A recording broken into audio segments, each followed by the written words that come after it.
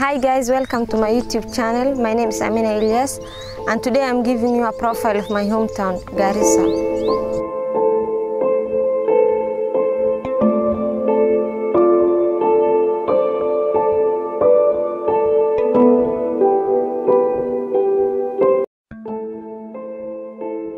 Garissa was the former headquarters of Northeastern Province and currently the headquarters of Garissa County.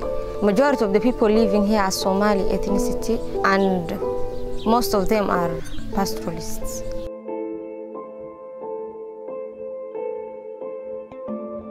Garissa being a cosmopolitan, it has a variety of other communities living here. Garissa is also a business center and it houses a lot of trade institutions.